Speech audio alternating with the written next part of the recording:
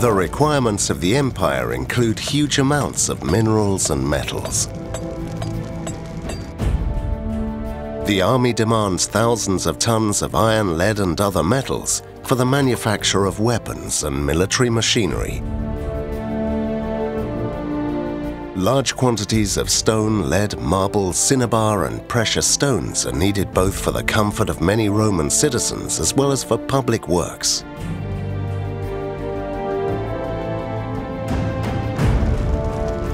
The state uses silver, tin, copper and gold to mint coinage.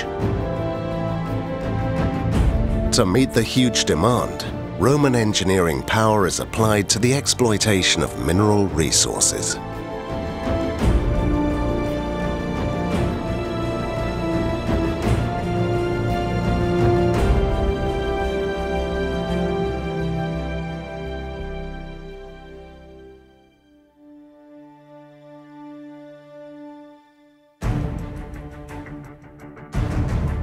We know very little of ancient mining practice in general, and of Roman techniques in particular. Until quite recently, serious and careful studies of known archaeological sites had not begun. But fortunately, in recent years, some scholars and specialists have made exceptional and important advances. Despite the many uncertainties that still remain, the knowledge that has been acquired up to this moment offers us an insight into Roman mining that we had never imagined. To learn about the effort and extraordinary mining engineering that Rome deployed, we will begin an exciting journey to some of the most spectacular Roman mining sites. All of them located in the Iberian Peninsula, probably the richest mining territory in the empire. We will start with the Roman gold mine of Filiel in the small municipality of Lucillo in the province of León in northern Spain.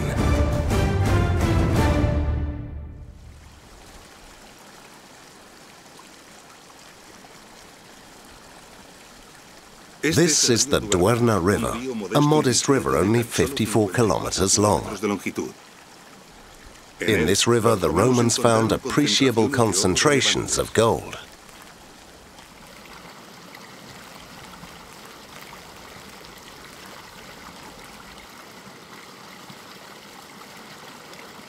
Gold is found in river sediment in the form of tiny particles barely visible to the naked eye. Separating it from the rest of the materials is a challenge, but taking advantage of the high density and heavy weight of gold, the Romans devised an ingenious process to extract it.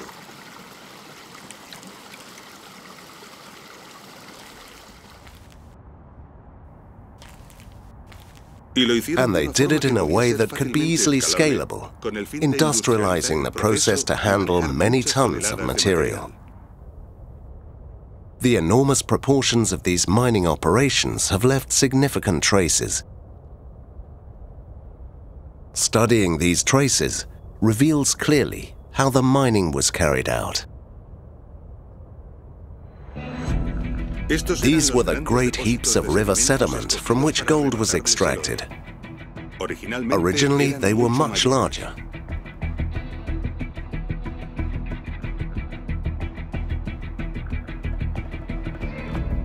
Numerous channels were cut to bring large amounts of water to a chosen location. We can follow the course of the gullies dug by the water.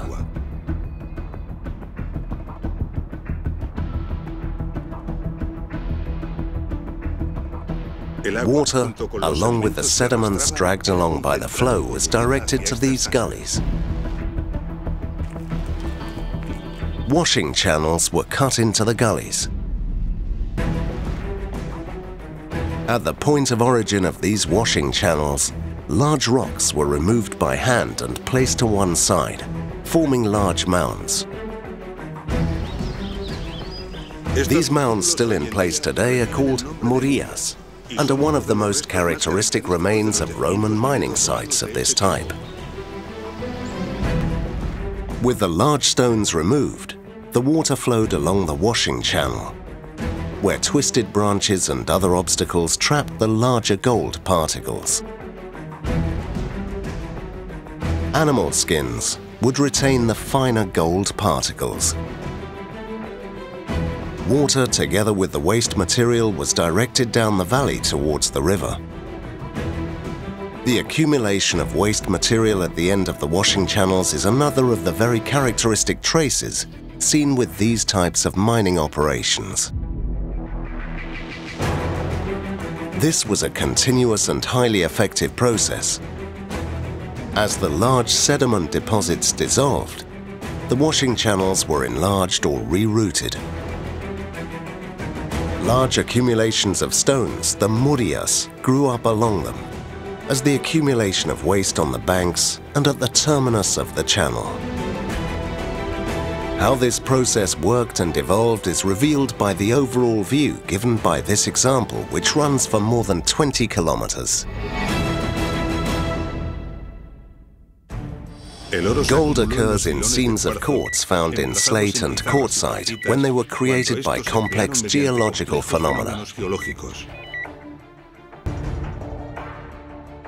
Some rivers acquired gold that they swept up and carried away in the process of erosion of the land through which they flowed.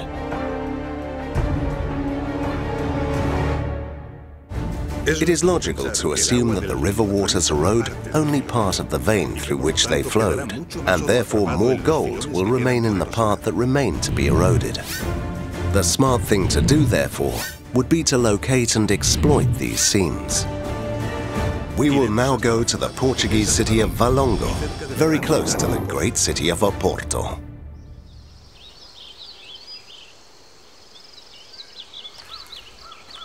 We are in the Sierra de Pias, southeast of the city of Valongo. The Ferreira River runs through this gorge. Here the Romans carried out a careful survey and found further down a concentration of gold-bearing sediments. It was a sediment deposit about 300 meters long by about 100 meters.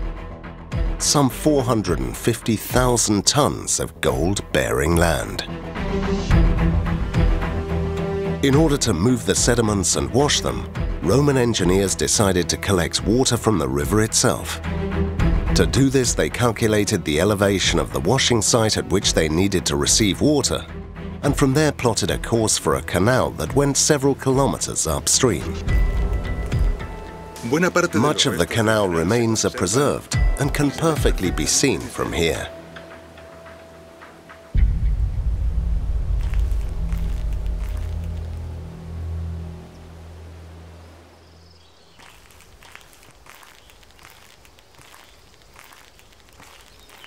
We are walking along part of the canal route, presently in very poor condition.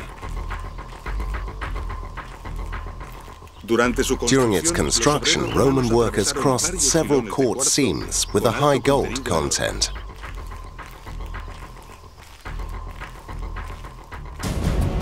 Originally, before the river created the gorge, the seams were continuous.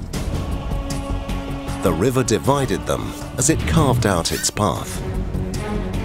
Therefore, the seams continue on the other margin, which was also exploited. But the seams must have been so rich and of such a size that at some point open cast mining began.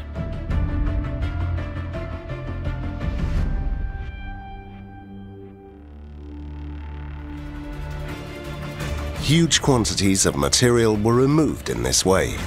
The magnitude of the operation can be gauged by the enormous holes in the mountain.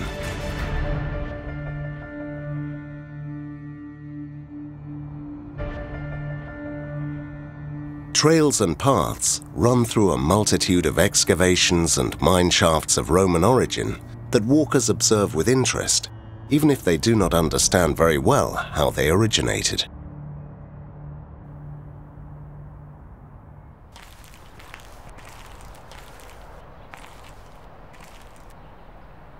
There is a very important and well-known rule for hikers in this area. It is strongly recommended not to leave the marked trails at any time.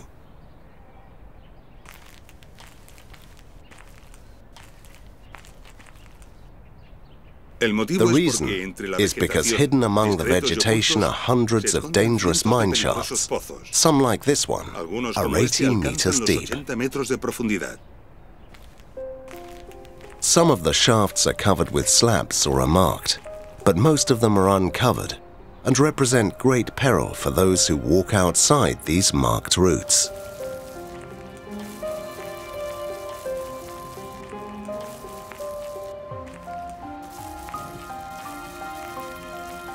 As well as the hundreds of mine shafts, there is a multitude of galleries.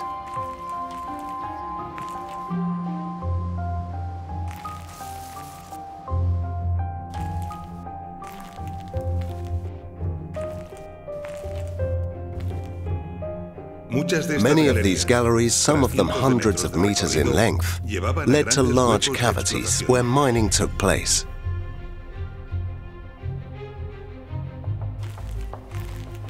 Here you can still see chiseled out of the stone the supporting sockets that once housed the scaffolding and wooden structures that were needed in order to remove material from inside the mountains.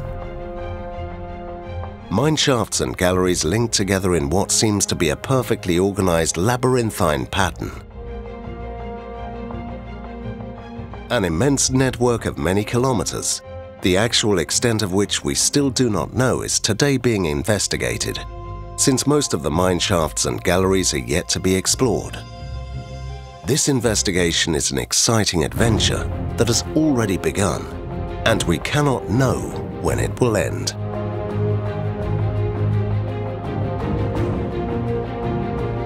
Over time, many of the drainage galleries have been blocked, and beyond a certain depth they have stopped working, so that the mine shafts and galleries are flooded, preventing us from knowing how deep they go and how far they extend. To explore these shafts and galleries, we will one day have to drain the waters, as the Roman technicians did almost 2,000 years ago when they built them.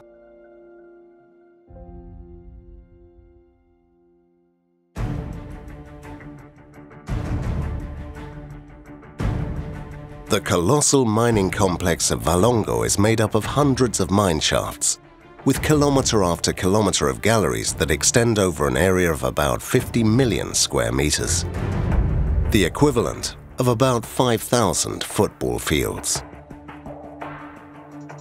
It is staggering to think of the human labor that had to be invested in drilling innumerable shafts and galleries by hand, and to excavate and move the millions of tons of material. But this material extracted from the ground could not be treated in the same way as river sediments, as it required considerable additional effort and several additional processes before it could be washed.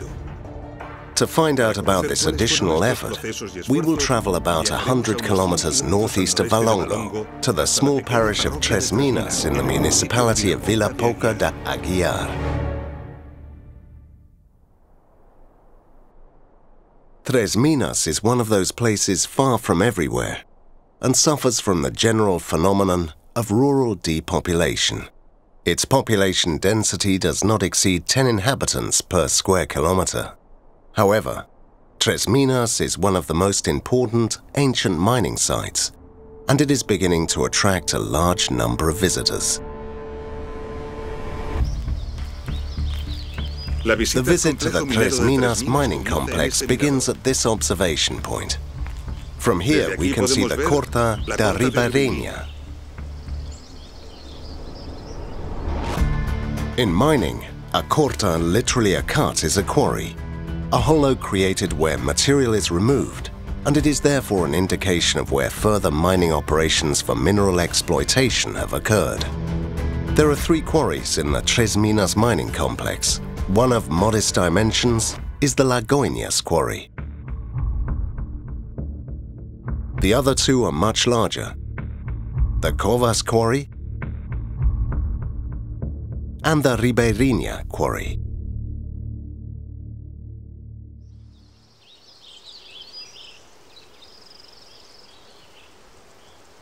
From inside the Ribeirinha quarry, we get a good idea of the amount of material that was removed from it. The study of the remains of water channels that run to the lip of this quarry tell us that large amounts of water were used for washing and processing the materials in the initial stages of exploitation. Some scholars point out that perhaps the water could also have been used to help advance the quarry workfront, and they offer some theories about this. One of them proposes that wooden wedges would be driven into carefully chosen natural fissures. These would be drenched in water, so that when the wood wedges swelled, they would increase their volume and so break the rock. Another suggestion is that large fires would be built at the base of the quarry front in order to heat up the rocks, after which dropping large amounts of water on them would cause a thermal shock that would break the rock and thus facilitate its removal and processing.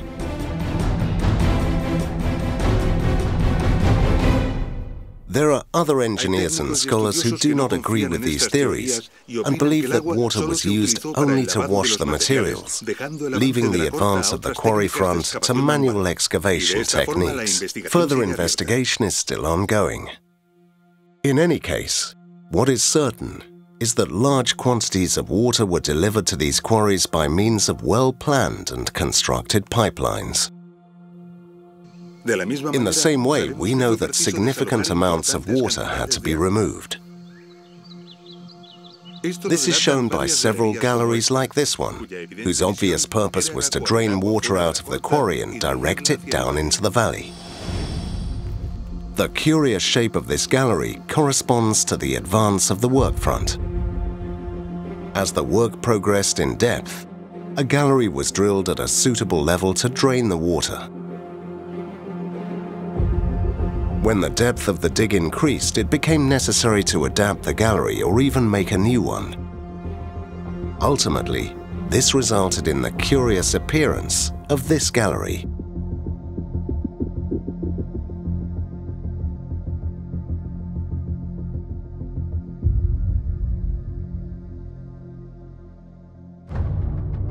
Here in the Kovas quarry, a good number of galleries have been preserved, and by studying them, we discover how the mining work was carried out.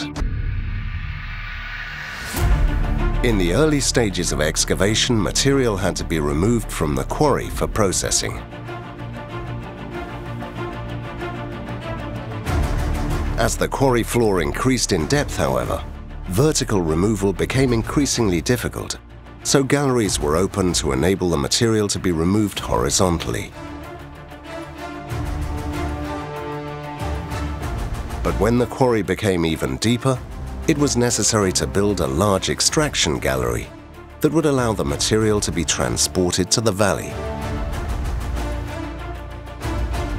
That was the most suitable place to build the large facilities needed to process the material.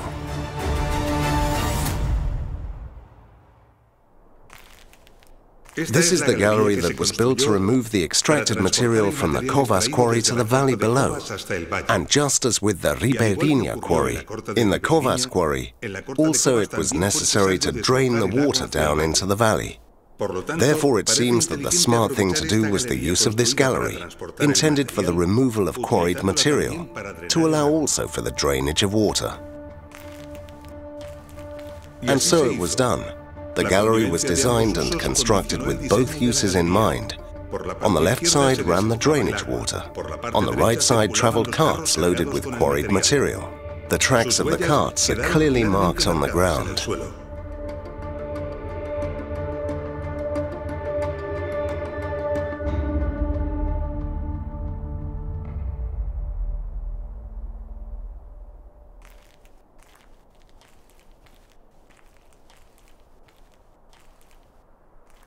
At this point in the gallery, probably to reinforce it, this pillar was built. This pillar is made of large granite blocks. Let us look at them carefully. They all have distinctive hollows evenly covering all their surfaces. Why? This is the material that was being cleared from the quarry, quartz rocks and shale. Small particles of gold, practically invisible, are hidden in them. In order to extract the gold, it is necessary to convert these rocks into sand, in order to then be able to wash the sand and let the gold settle out, just as was done with the river sediment. To crush these rocks, Roman engineers devised ingenious and powerful milling systems, most likely powered hydraulically. The working part of these systems were these hard granite rocks, which despite their hardness were heavily worn by the repeated blows and the extreme hardness of the rocks being crushed. When the wear on one surface became too much, the stones were turned over to use one of the other sides. In this way, the millstones, now discarded, due to the wear of all their surfaces, were used to build this pillar. Many such stone blocks have been used by locals as construction material through the centuries, and we can see them today in the nearby towns, in numerous houses, monuments, and churches. The enormous quantities of material extracted in Tres Minas necessitated the construction of powerful milling facilities, most likely driven by the force of water, and large washing facilities were also needed. The largest of these were in the lower part of the valley. Consequently, the demand for water in Tres Minas was huge. To guarantee its supply, it was necessary to capture water from different rivers and springs and to build a complex network of channels several kilometers or miles long to transport it to the places needed by the quarries. But not only was it important for the water to reach the precise place where it was to be used, but also to regulate its flow and its pressure upon arrival in each site. Roman engineers incorporated dams and water reservoirs in order to regulate flows and hydraulic power.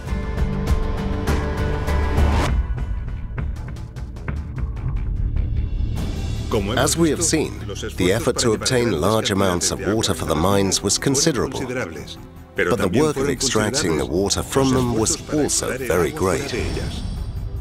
At a certain depth, workmen often ran into underground water, either from surface drainage or by arriving at the water table. This water made work difficult and prevented progress. Under these circumstances, water had to be drained to the outside. This presented a new challenge. Let's travel to the modern city of Irún, in the province of Guipúzcoa, in northern Spain.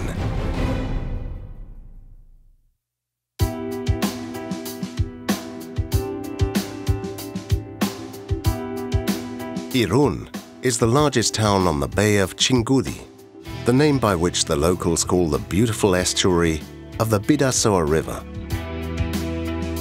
Irún has a privileged location that has throughout the centuries kept it as a very important commercial and logistical hub.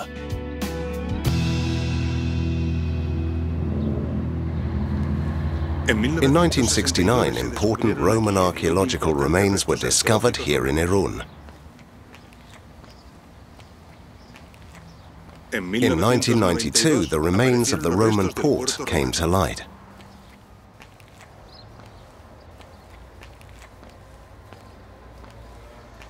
Successive studies suggested that all these remains belong to the ancient city of Oiartzun. All this led in 2006 to the opening of this magnificent museum, the Roman Museum of Oiartzun.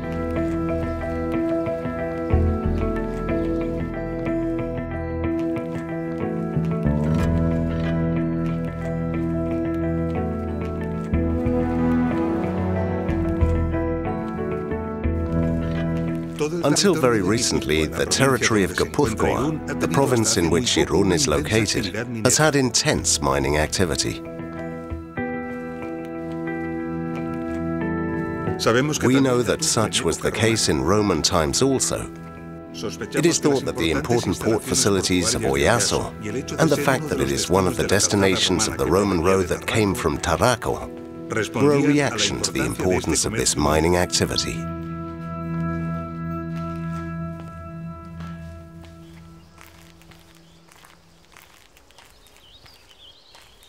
One of the mining operations around Oiartzun is that of the so-called arditori mines. It is thought that exploitation of this mining complex began even before the Roman times and continued to be exploited later, even in contemporary times, since the operations ended only in 1984. Silver, lead, iron, zinc and fluorite have been extracted from arditori. In one of the access portals to the Oiartzun Nature Park is where we find a really impressive presentation of the arditori mining operations through the ages. Awareness of the historical value of the many mining relics and remains has made this site an attractive cultural and tourist attraction, a must-see.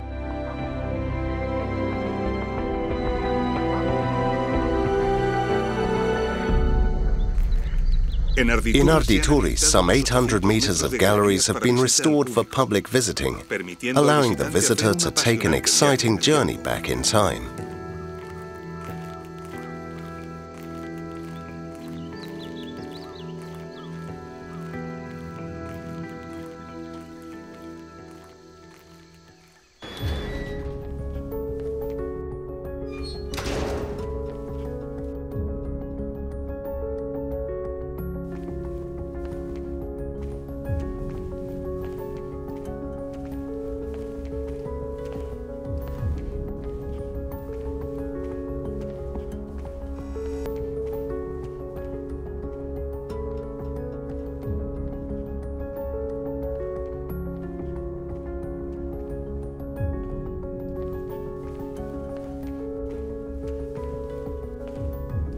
The exploitation of this mine during the 19th and 20th centuries destroyed much of the Roman mine.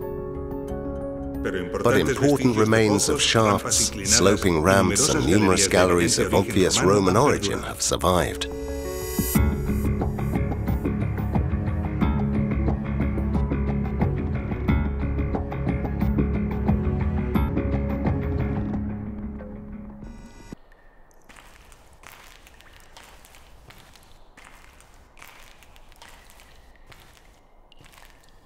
We are now in the Roman part of the arditori mine, and in this area we can find a very characteristic element of some Roman mining techniques. These are the torrefaction domes. Here we can see the curious concave shape of one of them.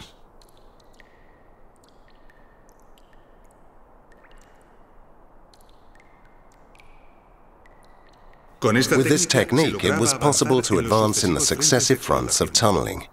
And here we have a good example, with the characteristic smooth walls and traces of charring.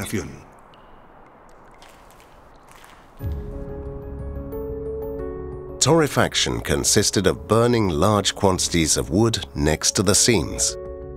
The heat weakened and fractured the rock, making the hard work of breaking it easier. When this technique was used, the curious and characteristic concave dome-like shape remained.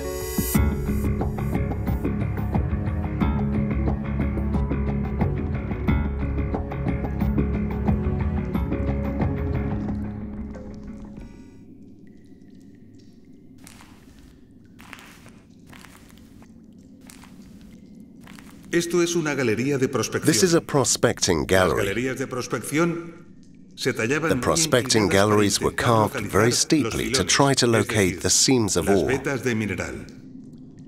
To overcome the slope, steps were carved at its base.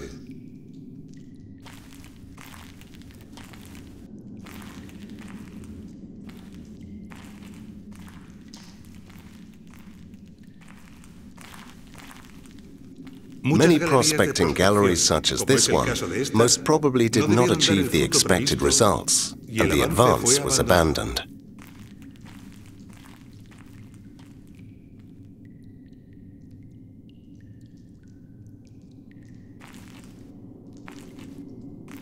But many others like this one found very profitable seams.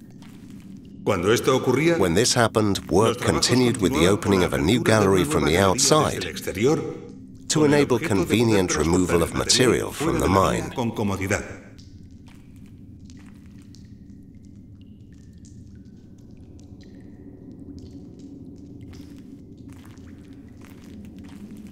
Unlike the mining galleries, the galleries for access and transport of mined material were carefully finished, with meticulously chiseled walls, and the holes for the illuminating torches can be seen. And since the gallery was intended for people to have access, the floor was nicely leveled and smooth. We can also admire the drainage channel.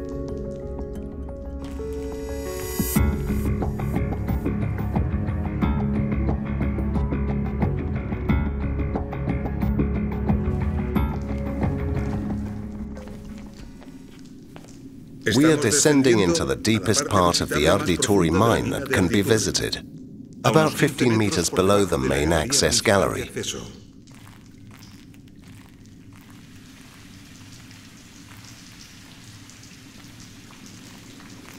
At these depths, we are below the Oiartzun river, and the water seepage is heavy and continuous, in which case these galleries should be flooded. Finding them not to be flooded was quite a surprise for modern engineers, who sought an explanation for this mystery. They wanted to find out what strange phenomenon made the water disappear.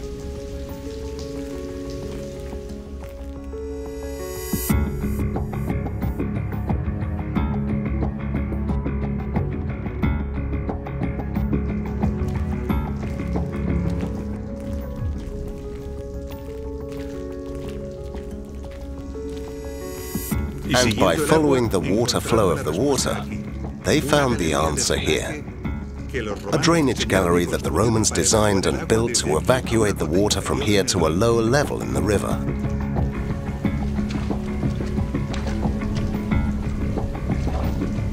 Thanks to this, a large part of the mine with the richest part of the seam was not flooded and could be exploited. In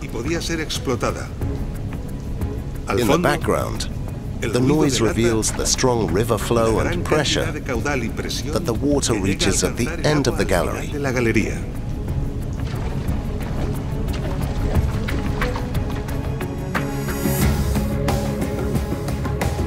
For over 2,000 years and still today, this 425-meter-long gallery continues to drain water and keep a large part of the mine free from flooding.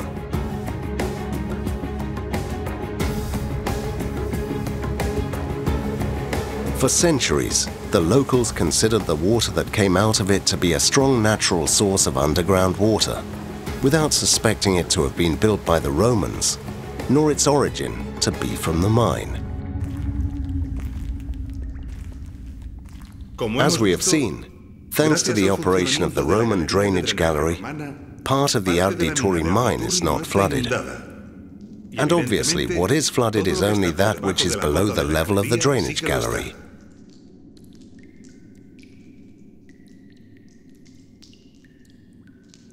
The modern exploitation of the Riotinto mine progressed below this level, thanks to the fact that they had modern machines to pump and drain water. But what a surprise modern engineers got when they discovered that there was also evidence of Roman exploitation much lower, at least 25 meters below. How did they do it?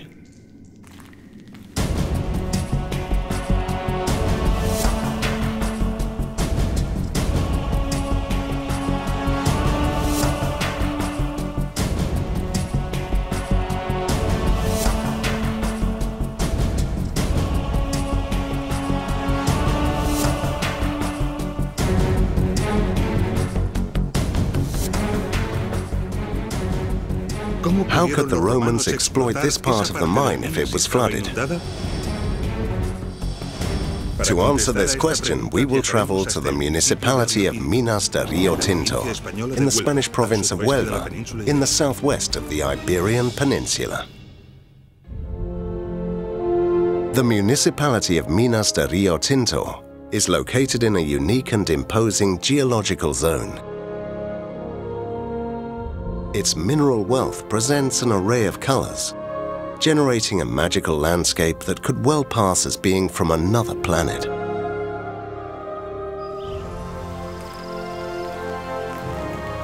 The municipality gets its name from the river that runs through it, the Tinto River, known for the reddish tint of its waters.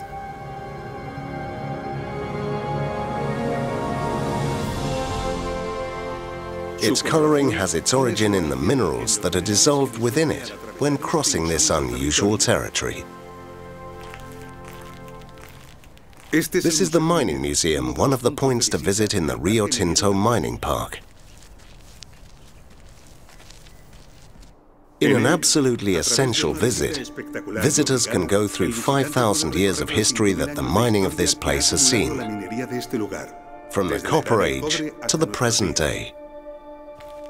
In 1725, the modern exploitation of Riotinto began. In the 20th century, Riotinto had 16,000 workers and 149 locomotives that transported the materials to the nearby port of Huelva to be shipped to England.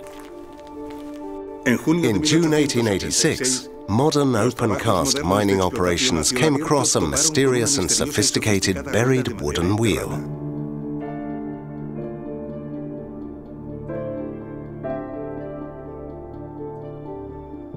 And it was not the only one. Several similar wheels were found in later years. In some cases, the reasons for the holes in the galleries in which they were buried could be figured out. In the Museum of Huelva, we can see one of these wheels.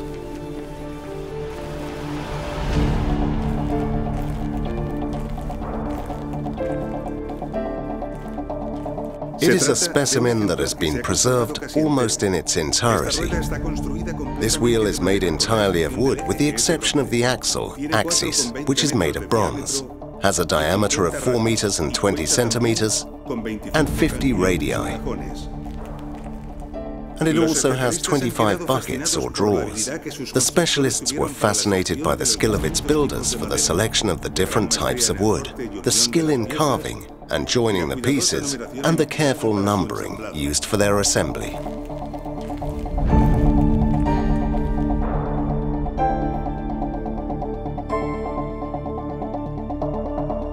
Carbon-14 dating places the origin of the Huelva Museum wheel to around the 1st century BC, confirming the fact of its Roman origin. Remains of more than 40 such wheels have been found in the Riotinto area. Studies of these remains and the places in which they were found indicate that these wheels worked in pairs, located at different levels and in a staggered manner. Everything suggests the conclusion that they were turned by hand and that their buckets drained the water from the numerous copper and silver mining operations that the Romans had in Riotinto. Studies have managed to accurately document some of the impressive lifting chains that were set up with these wheels. One of them raised water from a depth of over 81 meters to the surface, using 22 floors each, with pairs of bucket wheels. Imagine the engineering work necessary to open the holes, assemble the wheels inside, and operate them by hand.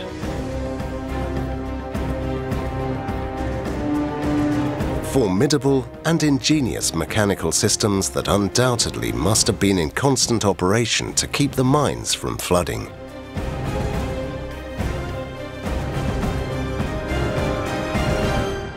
The chain pump and the bucket wheel were used very frequently in Roman mining.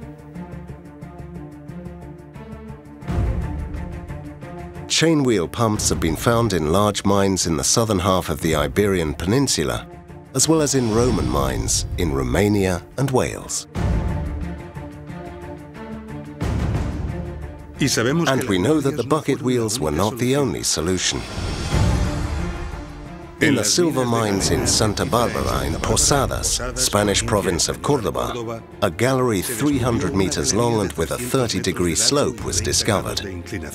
In a section equipped with a stepped battery of 4 Archimedean screws.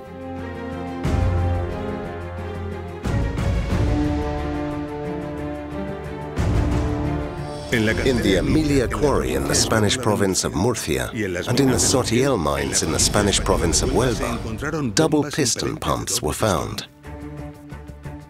Machines requiring very precise manufacture, usually made of cast bronze, whose carefully polished and adjusted pistons and cylinders propelled the water by means of the operation of a hand lever.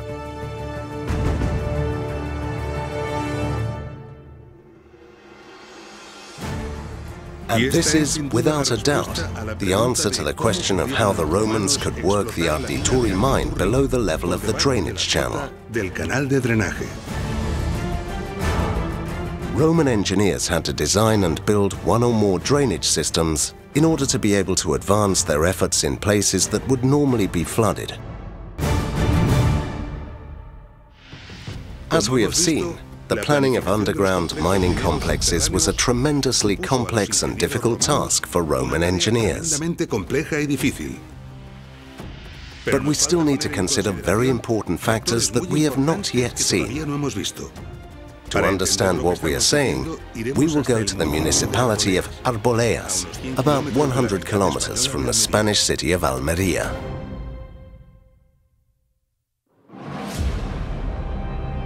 Arboleas has about 6,000 inhabitants and is one of the few municipalities in the beautiful Almanzora Valley that manages to develop thanks to a successful strategy for the future. A fundamental part of this strategy is the economical promotion and awareness of these Roman mines. We are in Arboleas, which is opening the Roman mine of the Espejuelo to the public.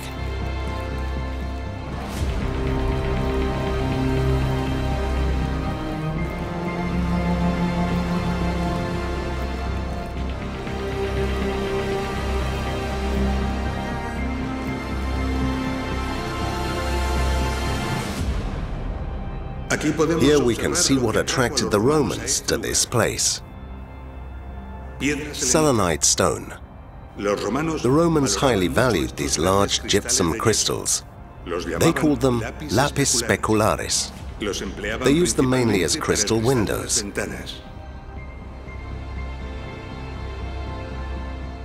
At this point, we can visualize the technique used to extract it by observing the original chisel marks that are still here.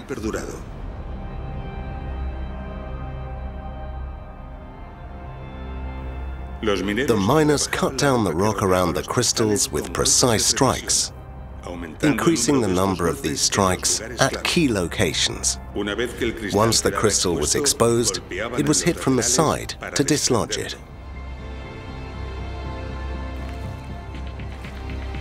Roman miners emptied these mines, leaving hardly any crystal.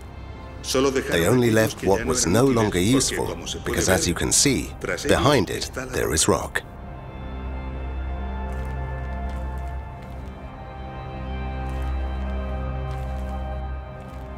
We can see here, however, a large quantity of lapis specularis that was not extracted. Why? The answer to this question is the one that has mainly brought us here. The presence of this large piece of lapis specularis is due to a deliberate calculation and was left here for a very important reason.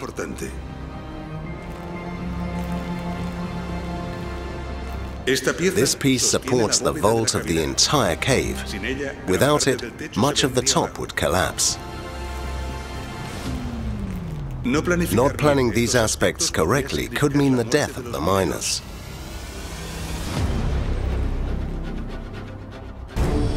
The Hispanic mining deposits of lapis specularis were not only the best quality, but were also the most richly productive. To have an idea of the figures that were achieved, we will travel to the municipality of Osa de la Vega in the province of Cuenca, in the center of the Iberian Peninsula.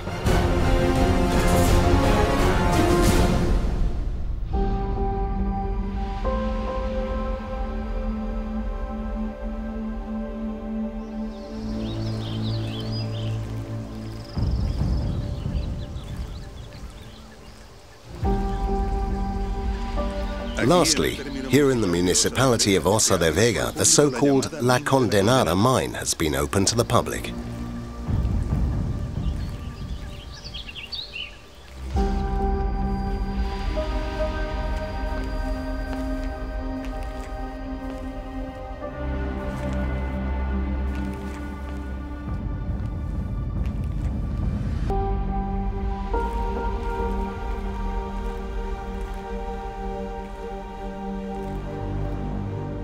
La Mina de la Condenada is a perfectly calculated labyrinthine arrangement.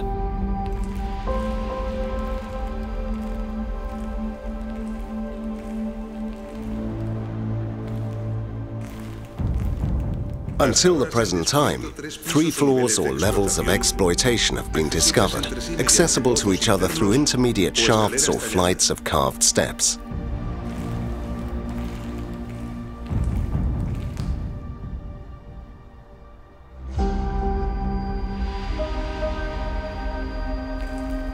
There are also galleries and ramps that connect the different levels.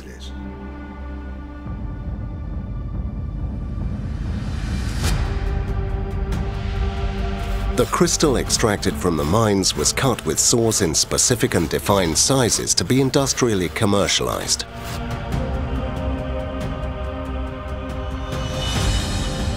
Due to the nature of the crystal, which is formed in very thin layers, it could be easily exfoliated into separate sheets of different thicknesses by means of skillfully applied blows to the side.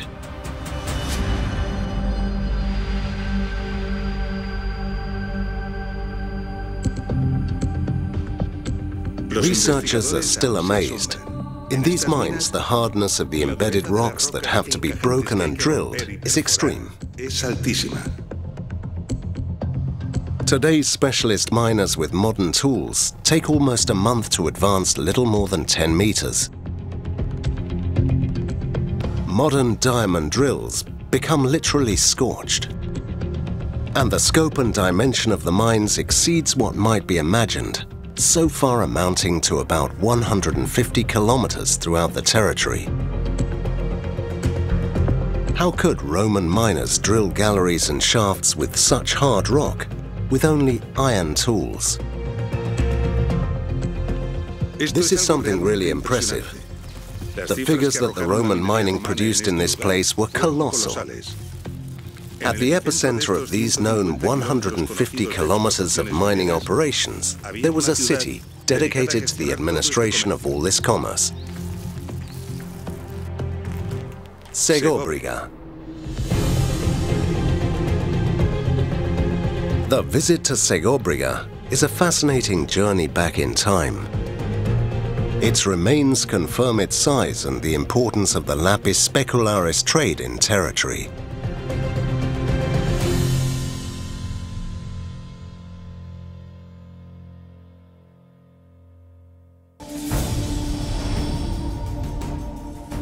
We have only recently begun to study ancient mining, and what we have learned of Roman mining has left us as surprised as in awe.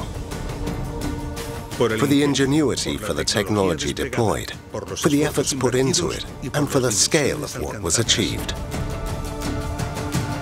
But even so, there is a Roman mining operation that surpasses everything we could imagine. We refer to the gold mines of Las Médulas in the Spanish province of León, in the north of the Iberian Peninsula.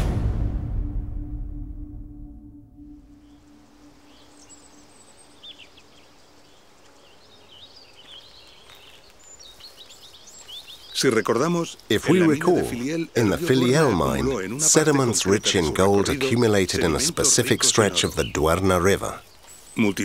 Many gold recovery operations were undertaken with these accumulated heaps of sediment. Large deposits of gold-bearing materials that tend to be several meters high and several kilometers in length. Something similar happened in this place millions of years ago.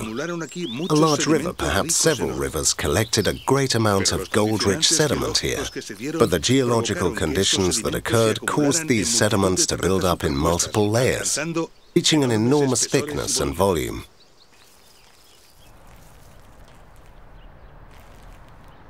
When the Romans arrived at this place, they were confronted with this view: large mountains formed by huge amounts of gold-rich sediment. A place to get tons of this precious metal. But the challenge was daunting. Because how were they to demolish and dissolve entire mountains? Roman engineers rose to the challenge and conceived a plan so ingenious and ambitious that it bordered on the impossible, a colossal plan. The plan consisted of first deforesting the area and then disintegrating any mountain that contained gold, starting with the lowest in the valley, then moving towards the highest. In strategic places, an internal network of galleries was created by tunneling into the mountain. This network was carefully calculated in order to weaken it. While the network of galleries was being drilled, reservoirs were built to collect huge amounts of water at elevated locations. To fill them, powerful sources of water were located in rivers and streams that were at higher elevations. This required that water be captured many kilometers away. For this, several long-distance channels were designed and built. Once the network of galleries was completed, the reservoirs were successfully filled and emptied, thus releasing an enormous amount of water. The high-speed flow gave the water great destructive energy, which ended up by causing massive erosion and pressure inside the mountain. Everything was perfectly arranged for the mountain to collapse.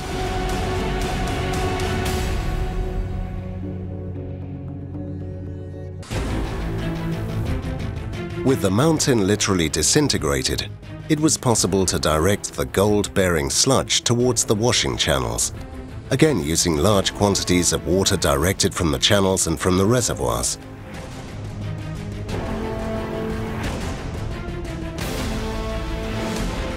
Once the gold was extracted, waste accumulated in large areas occupying entire valleys, resulting in the creation of an artificial lake.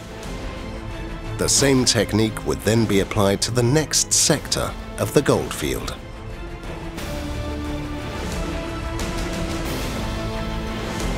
And once the mountains of the same level were exhausted, they continued with the mountains of the next level above.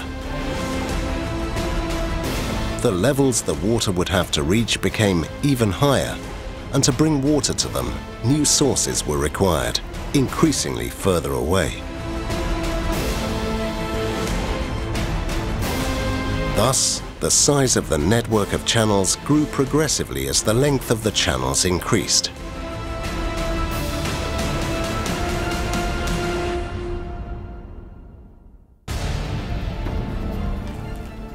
The exploitation of Las Medullas must have lasted more than a century and involved the efforts of thousands of men.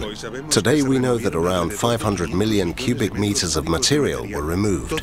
All this activity radically changed the landscape. Today, Las Medullas is a marvel, named a World Heritage Site.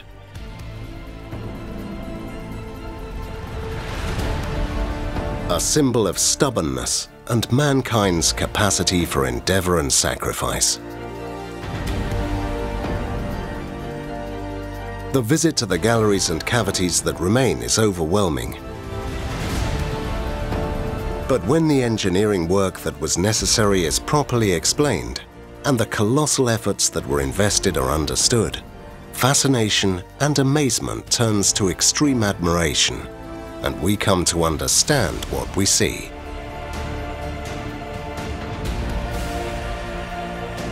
We have records of the tracks chosen for the water channels that were used. Thanks to those records, we know that some water sources were more than 140 kilometers away. We know that the incline of these channels remained constant.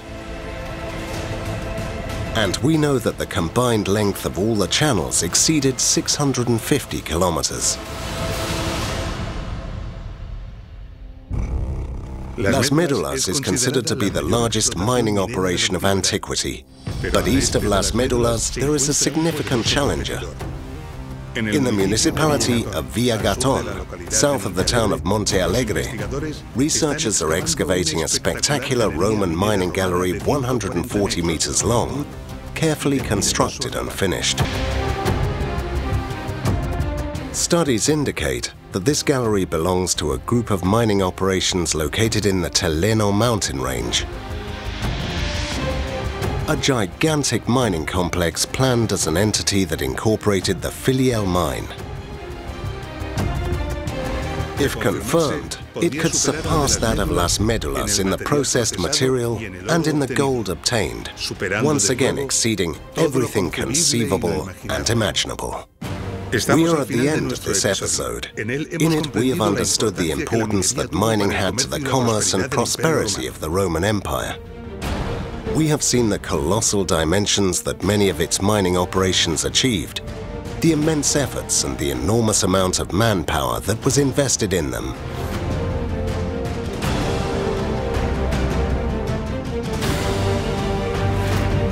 We have seen part of the processes that were necessary to crush, wash, and extract the minerals.